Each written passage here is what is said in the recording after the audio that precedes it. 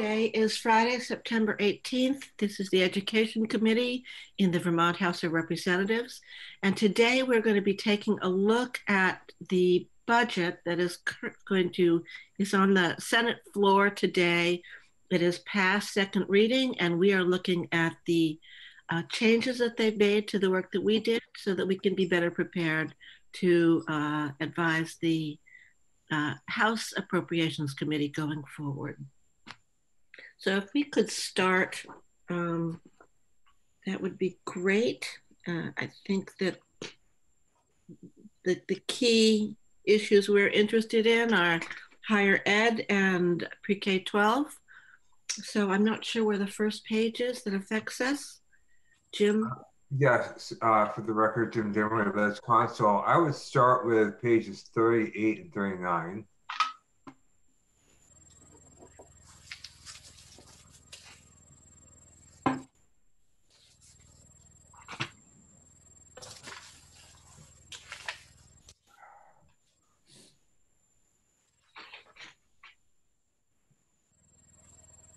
I'm looking at one thing that was on page 37, of course.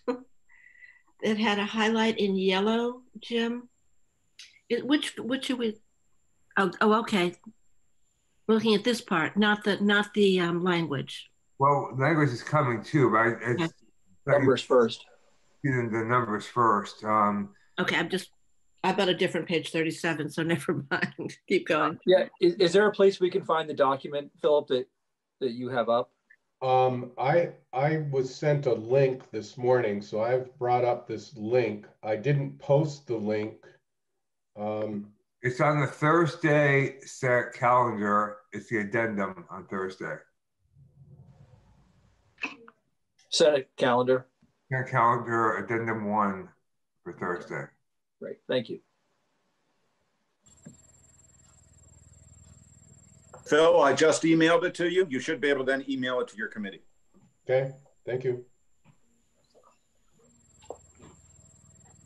So I'm probably not the best person to talk about these numbers, but I thought maybe you should see them. So maybe Mark or Rep. Fagan or whoever is more familiar with these numbers, maybe. Yes, Jim. So there was no change in any of the numbers in the on page 37, 38, or and that's the end of the higher ed. There's no change in the base appropriations for any of these organizations, be it UVM, the colleges, et cetera, and certainly not for the Morgan Horse Farm.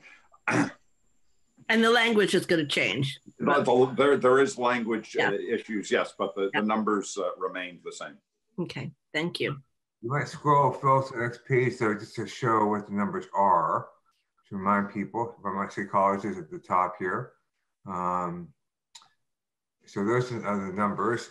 And then I would go to pages 52 through 54.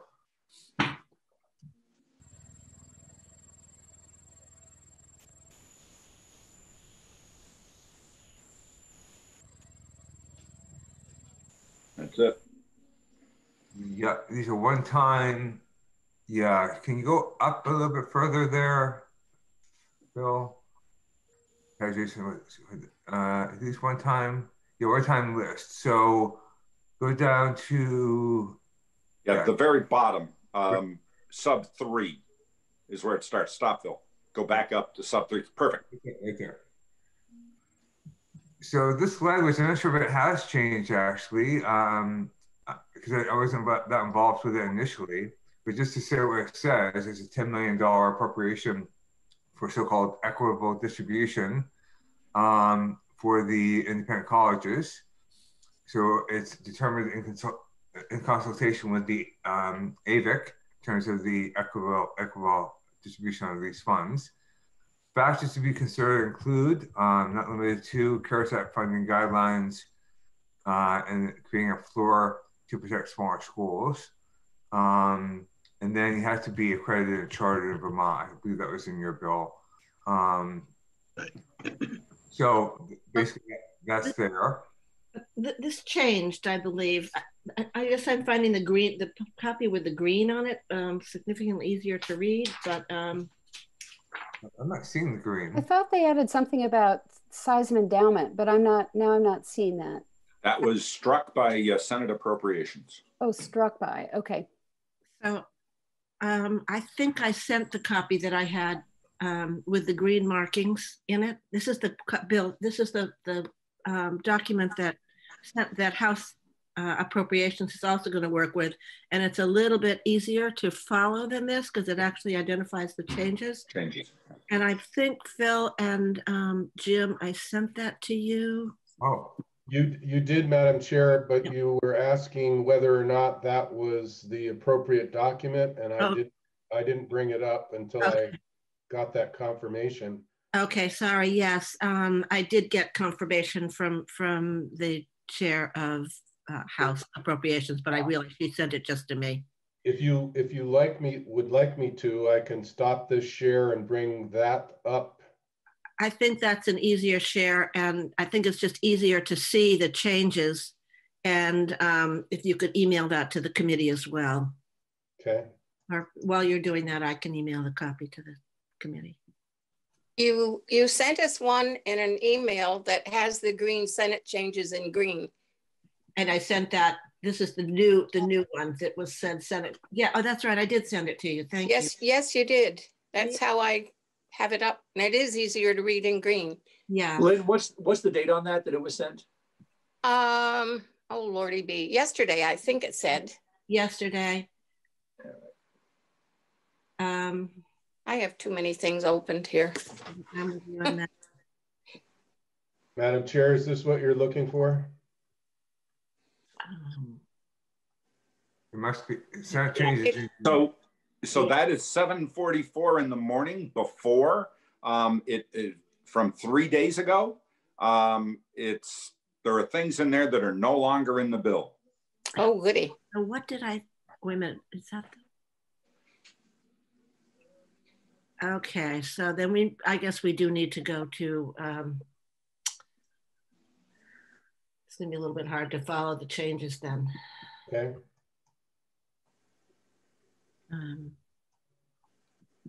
Well, Kate, if we go through the older one, Representative Fagan can point out to us what's been stripped out, which might be good to know, actually. Yeah. That'd be fine. I've got the addendum open, so I'll work from the addendum. Now I'm a little confused. Which one would you like up? Welcome to our world.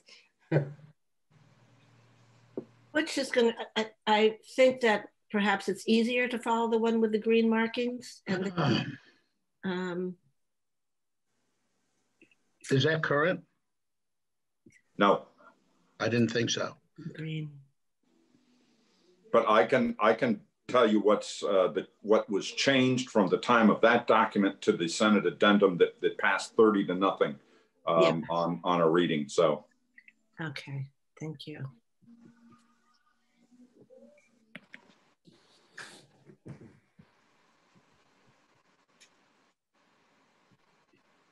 So does everyone have the green, the marked up one in I've got green? it. Everybody It has says it? Thursday, 10:31 a.m. Right. Oh, I've got 744. Right, I have the 744 one.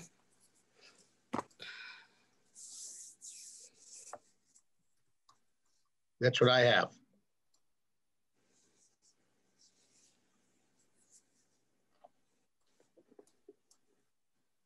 Yeah, no, I'm just, it was sent by Kate at 10:31 in the morning. Oh, okay. Yeah, but the It's green. just so you can find it in your email easier. Yep, but the green, it's the green's timestamp at the top is 744. Okay. Did you find it? There's three possibilities for me to post, I think. The one that Jim DeMarais sent, the one that Kate sent, and the one that Representative Fagan sent. Let's go with Representative Fagan. Okay.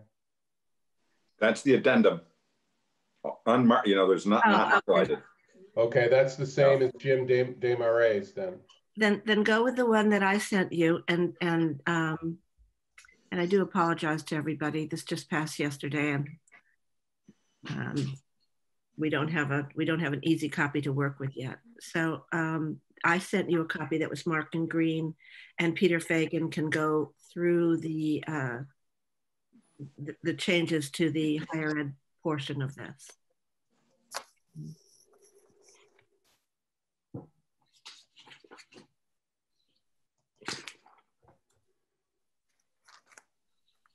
And what page would you like me to move to?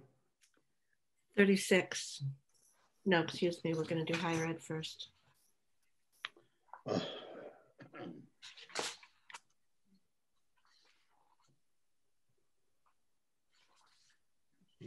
So, okay, we're looking for section B1101.2.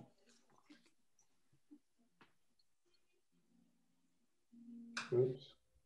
Not and there. You've passed it. No, you've passed it. So it's going to be before that. I have no idea where it is on this. 1109, keep going.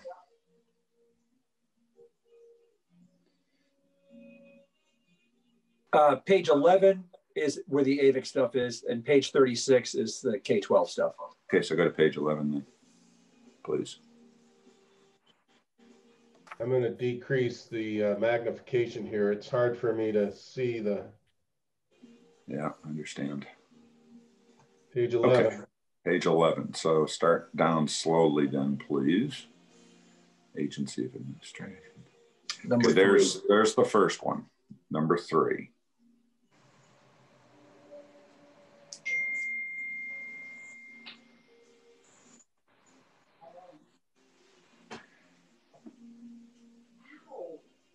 So the only thing that was dropped from this language, and it was dropped by Senate Appropriations, are the 2 words endowment size right there in the middle of that paragraph. And Representative Webb kindly sent a copy of this language to Susan, cannot remember her last name, from AVIC. Yeah. Who liked the language without the words endowment size as it appears in the final draft that the Senate will vote on for the 3rd time today.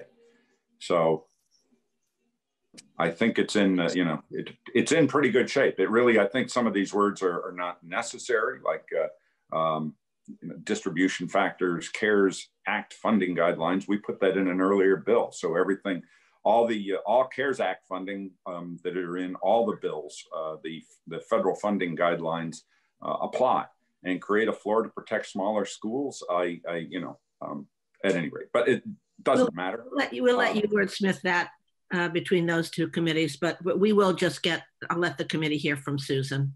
Yeah. Next week. Yeah. Yep. So it's just, again, the only thing, and I am personally not inclined to try to wordsmith anything else. If SAC removed endowment size, then I think that personally, I think that we're good, but I would like to hear what, confirming what she has to say. Okay. And then your thoughts. Yeah. And I have heard a little bit of a challenge on the next one for UVM. Yes. So if we could scroll up a little bit. And stop. You need to, Phil, can you make it a little smaller? We can see the whole thing, like 125. Try 125, please. Perfect. So the kerfluffle here is a full specific quarterly accounting of all funds appropriated and expended during the span of time that the emergency order is in effect. The massive amount of work of work that would require to put that together. A company's financials is what they're asking for. And so that's the kerfluffle. The revenue loss projections upon which I have no idea the documents and the emails back and forth and the et cetera that would go into trying to put that on paper. We'll get Wendy in on that. Yeah. I know that there's some things that there was an assumption that some of this information wasn't already available anyway. And I believe this is a question of why are we just asking it of UVM and nobody else? And so thank you. That's the other question. Yeah. So we'll invite Wendy in to review that with us. Thank you. And did that come from appropriations or did that come from Senate Ed? I wasn't sure about that. I am not sure. Not sure. I am not sure. I think that she'll know, but I am not sure. Okay, thank you. I mean, I have my, I think I know, but I'm not going to put think I knows out there. Okay, that's always wise. Okay. So I think that is it for you then, correct? No, there's a little, you might be. Yeah. There's, and then there was a reduction in the amount of money for, and I don't remember what page this is on. I think it's a little further to the bottom. Hang on. Let's see here. Well, we're still back on number 4. Yes. The actual $10 million isn't new. That was in there, right? Correct. The $10 million is unchanged. Yeah. It is in there. So, Phil, if you would go to the bottom of this section, just above section B1102, maybe 2 pages down. If you see 1102, then stop. Okay. Oh, okay. This was a lot was struck here. So, all right. Was that related to us? Yeah. Stop. Okay, stop. Go back up a little bit. A little more. Thanks. Right there. So to the Vermont State Colleges in coordination with Department of Labor Workforce Training, that was $3 million. It's now 2.2. That's right. Everything else here remained the same. And at the bottom, you'll find wording highlighted that says if it's unspent by sometime in November, keep going. There it is right there. November 15th, it's going to revert to ACCD to help out businesses that are suffering. I just heard from a wedding venue today that lost 95% of its revenues during this period, for example. So the issue here, of course, is that we've got 2 months to deploy those funds, October and November, and that's it. You have to wonder, can workforce training programs be applied for and used in that time period? So I'm sure that that's what the Senate was looking at when they did this. They took 700,000 from the 3 million, so it's still 2.3. It's still there. It's still available, but they're also making sure that it's going to be swept a little bit earlier, because the only option that we have if we wait until December 20th is to, in all probability, move the funds into the UI fund. And thus we will not need to send them back to the federal government, but we're not going to apply them to businesses. The Senate here wants them applied to businesses if it doesn't work for workforce training. So you might want to ask someone from DOL to come in to speak to that. All right. Thank you. And that's it for higher ed. Okay. I don't believe we have Chip in the room. So committee, my intention is just to have Susan Steitley and UVM in to just respond to that. Could we take the document down for a minute? We're going to want to bring it back up again. So just checking with committee. Does that sound good? Will that work for everybody? Yep. Okay. So Phil, let's get them in. I don't know if we've got a slot yet, but if we could find a slot for scheduling and get them in would be great. And who is the name again, Madam Chair? Wendy Koenig from UVM, Susan Steitley from the Association of Vermont Independent Colleges. I don't believe there was anything here that changed substantially for the Vermont State Colleges. Is that correct? Nothing changed. You're correct. There's really nothing that is substantively changed. The only thing is the one I just pointed out, and that's not, Yeah. I don't see that as a big issue personally. So I will refrain from using their time. Yeah, that's fine. Review. They have a lot of things they're trying to work on. So they're busy. Everybody. They're just a little, yeah. They're just a little busy. So thank you very much. That was really, really helpful. We're kind of trying to look at this document standing in midstream, which, as we know, is not always a good idea. But I think, Madam Chair, it's also a document that you don't normally look at from its totality. It's a huge document this year, and House Appropriations really are thankful to all the committees that have done a lot of this work with us to be able to move this along in a very quick manner, but a very thoughtful manner. So thank you. Thank you. Kate, before we lose Representative Fagan, yes. Yeah. Just a more global question. I know that since we don't have Chip here, so the Senate basically added $22 million to the K-12 funding. Yes. Where's the shift? Where did the money come from? I'm not trying to remember. I've read the document front to back once. I assume it must have come from some of the workforce stuff that was going on. Some of it was there was a $25 million reduction to the healthcare stabilization grant fund from $275 million down to $250 million. So that was part of it. But there was also $17 million added to unemployment paycheck. So you'll probably remember the Joint Fiscal Committee accepted 2 weeks ago, probably 1.5, maybe 3, I don't know, funds from the federal government to extend unemployment for 5 weeks, $300 per.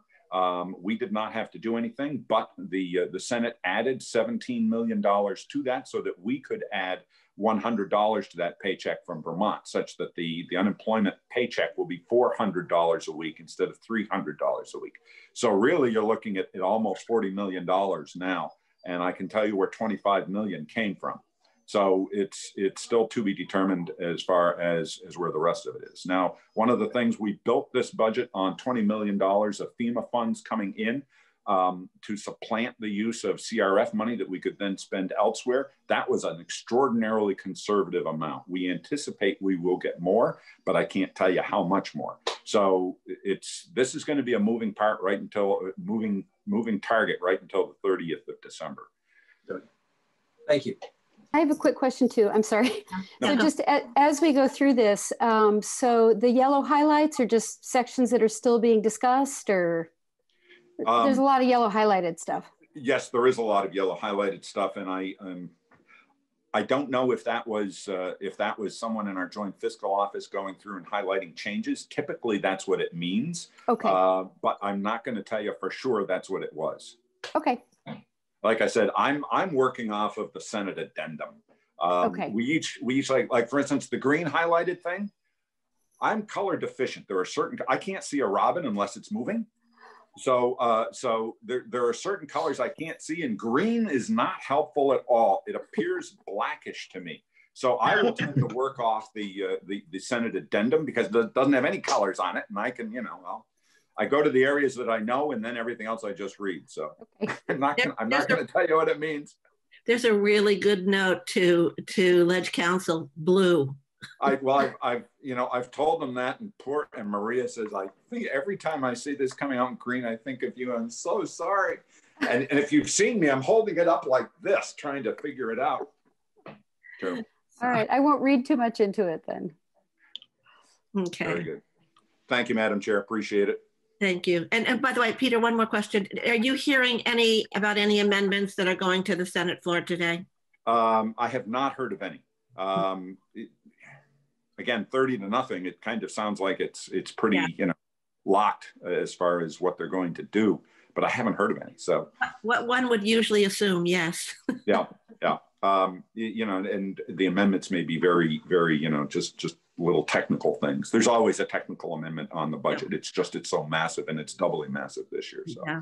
Okay. And need be, the parts you've got coming up for K-12. I'll see if I can get Chip to get in here very quickly. There appears to be some real changes in there. So that's going to need to be looked at. Yes. Thank you very much, Peter. Thank you. Take care. Thanks, Peter. Come down and join us anytime. Well, please invite me, and I will come back down when you have Wendy in, et cetera. Thank you. Unless it's Monday morning at 9, where I'm already double booked. No, we won't do it Monday. I think it'll probably be Tuesday, hoping okay. It'll be Tuesday, and Phil will just make sure that you're invited. How about today? How about today at 3?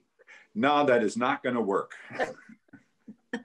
I'm not going to be able to drag these clubs around very many more times this year. And so, you know, I intend to enjoy myself a little bit, especially the 19th green. You Be well. Peter. Thank you so much, Peter. Okay.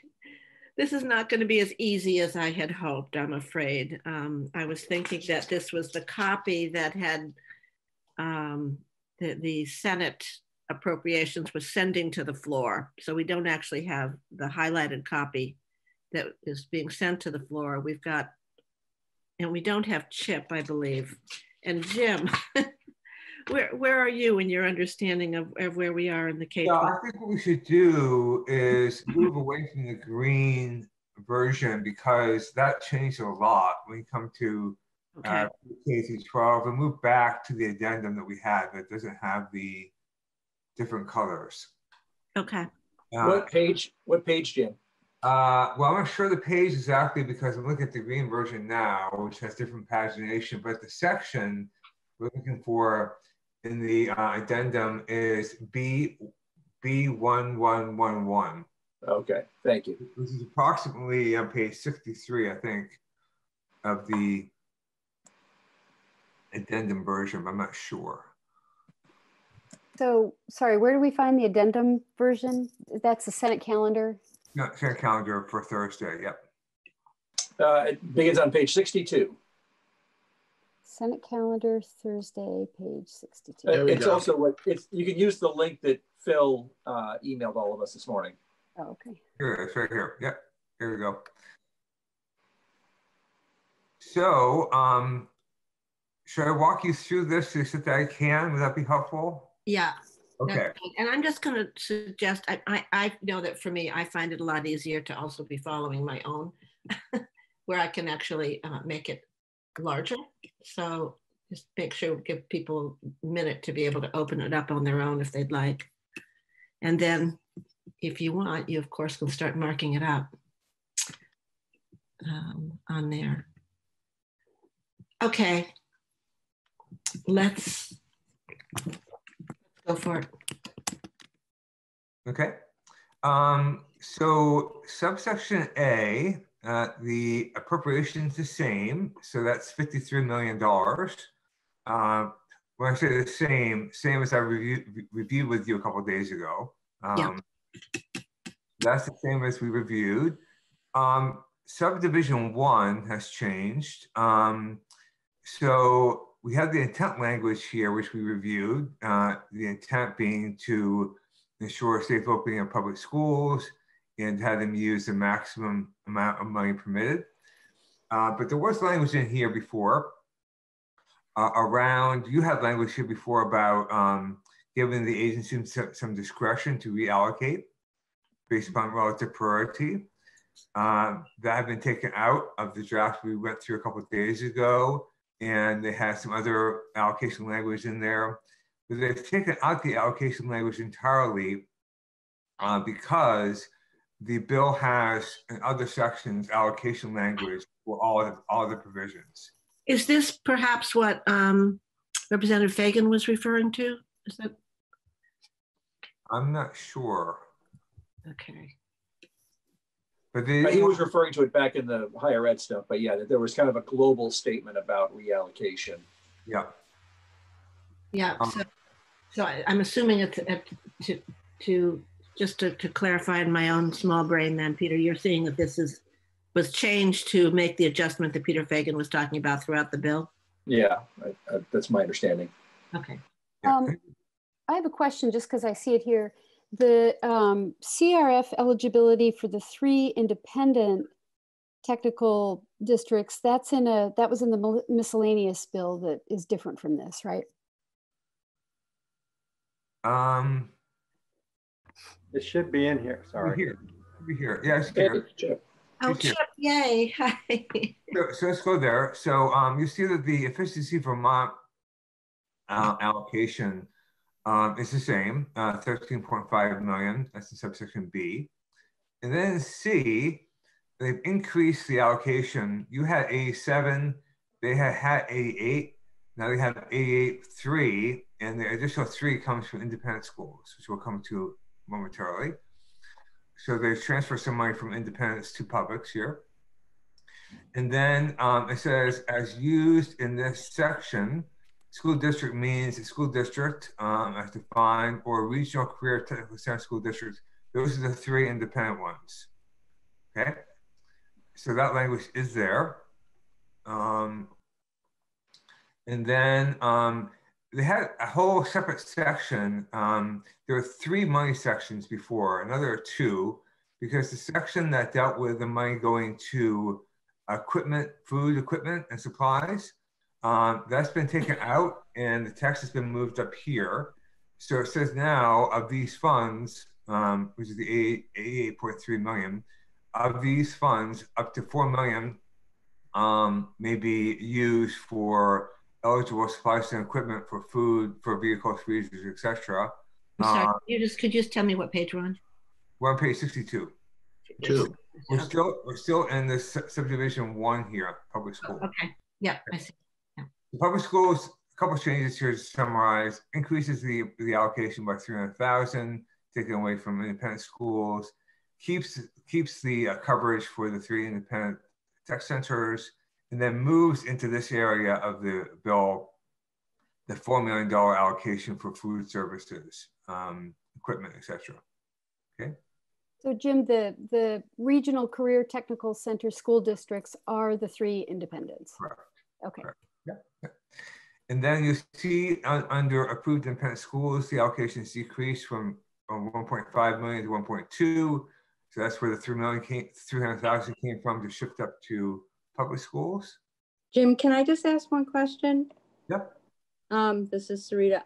In the section above where we're talking about in section 1, in terms of funds for meals, the 2 school districts, or at least one of them that didn't pass budgets, talked about if their budget didn't pass, they would have to cut funding for providing meals for the children.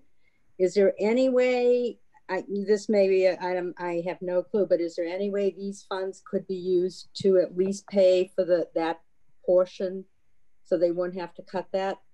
It's not designed for that now. It's designed, as you can see from the language here, it's for the purchase of CARES Act eligible supplies and equipment, including vehicles, freezers, and other capital assets necessary to provide meals. So it's not the meals themselves, it's the equipment that supports meals. However, their gross dollars could be used for that. Sorry, the gross dollars, I'm sorry, that's a very better answer, Rep. Webb, than I had. So the 88.3 million is for any COVID-related costs, right? So that portion of that money could be used for food if it's CARES eligible, right? So that's a better answer than I had. Okay, so the schools could apply at least for the food portion if they were considering cutting that from their budget? I believe so. Okay. I believe that would be CARES eligible. Okay, and how would they know about that? Would they know they would be able to apply for that? I believe they would, because the Agency of Education has issued guidance to school districts as to what's eligible. I haven't looked at the guidance for this specific point, but I'd be very surprised if it wasn't part of that, because already this was covered for the summer meals program. Okay. So we know it's eligible. Thank you. Okay, going down to approved independent schools, we talked about that, the reduction in the allocation there. And then in D, we talked about this last time we went through the version a couple of days ago. They struck out the $1 million for accounting and technical. And then they have new language here, which says, if the appropriated CARES Act funding proves to be insufficient to cover all reimbursement requests, any costs for new pandemic expenses shall be fully covered to the extent I should say to the extent of appropriated funds. That's a typo. And it says, if proration is necessary, it should be on request from school districts of repurposed expenses that freed up previously budgeted funds in fiscal year 21. So this is a question of priority. And what this is saying is that the allocation for pre-K through 12 will be on new unbudgeted costs, as opposed to costs that have been budgeted but repurposed. So that's what that's saying.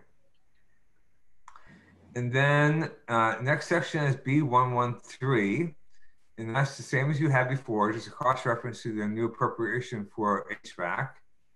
And you'll see that B114 has been deleted, and that is because they moved that $4 million allocation for food service equipment up into the section we just reviewed. So they took out section B114 altogether and just covered it in a different way. Could I go back quickly just for clarification under D, where they deleted the accounting and technical assistance? Yep. Was this to just ensure that they weren't using it just so this has to be something that was unbudgeted and not something that had been budgeted, but they no longer needed it, and now they're able to use that person, for example, for a different cause? Is that addressing this, or is this? Am I misunderstanding this? No. So what happened here? You're correct. So what happened here is that that the $1 million, the agency hasn't used that yet. I'm not sure they had plans to, but Senate Education decided to move that 1 million to pre-K through 12. So you had an allocation initially of 87 million. They had an allocation of 88 million. And then they just added 300,000 more from independent schools. Right. That was not one of our things, was the 1 million was not to put it into this. But I just was trying to get clarification on the unbudgeted costs piece here. But I think I just need to look at it a little bit, and I'm not going to slow us down while I'm trying to figure that out. So okay. we can keep going. Okay. Then, so we went through B114, and then the rest of the policy provisions, I don't believe have changed. So length of school year, I believe is the same. The online teaching endorsement waiver looks to be the same. Elections looks to be the same. The ADM adjustment, obviously that came from the Senate side, not from you. And that's basically holding districts harmless from a decline from the previous year. And this language, we had 3 options we were looking at. This is the one that was recommended by the agency. Correct. Yep. Okay. And we talked about reimbursement of transportation expenses a couple of days ago. I believe that's unchanged. And pre-K teachers waiver, again, for pre-qualified programs if they lose a teacher, that looks unchanged. Task force for universal after school, the only difference here from what I talked to you about last time was there are 2 sections before. One were the findings, and the second was the creation of this task force. They've taken out the findings altogether and just left the substantive provisions around the creation. Okay. And if you scroll to the end, I think that will do it for this section. And the otherwise, everything in this is the same. They just changed the dates from the bill that we have on our wall. We changed the dates to, it's going to be April 15, 2021. Yeah. It's the reporting date. And do you know if they took testimony to just check on those dates to see if those dates? I don't recall hearing testimony on that. Okay. Okay. That is it. That's it. Okay. Chip, Sarita, did you have a question? No, I'm just wondering why we don't have a student on the after school program task force. I mean, it's after school programs for kids. I would think it would make sense that maybe we could recommend a student be on that committee. I think they would have a lot of good information and input as to what they would consider an after school program should consist of. So I'm just advocating for that again. I just think it would make it a really better committee and, get some, real voices in there. That's all. No, I hear you. I think it's a point well taken. I need to talk with leadership on this. The question is, would all this be better in a bill or in the budget? And any questions, thoughts at this point? Sure. This is the moment when we get to say our happy things. I'm really happy to see the ADM solution in there, and I hope it remains. Do we have just a committee at this point? I'll be asking you on Tuesday. I'll be asking you on Tuesday your opinion on these straw polls on these items, and I will get testimony from the relevant characters. I've already got UVM and Susan Steitley. We'll get our usual suspects. Is there anybody? I'll see if we can get someone from AHS. I thought we were going to have a joint meeting with House Human Services, but I think when Human Services saw that language in there, they didn't schedule the meeting, so we didn't follow up on that. So I'll check on that. And anything else anybody would want? And then this should bring our work to a close. So Kate, you think Tuesday might be our final? Yeah. Our final work. Chip Conquest, anything that you would want from us? Just your final work. Yeah. Is Tuesday an okay date? Does that meet your needs, Chip? I asked my chair that when I should ask you all to have stuff for me, and she sent back Tuesday with question marks, which I don't know how to interpret, but I'm assuming at this that she would like us to have our committees report back to us our committee by Tuesday. I will see if I can get that in the morning.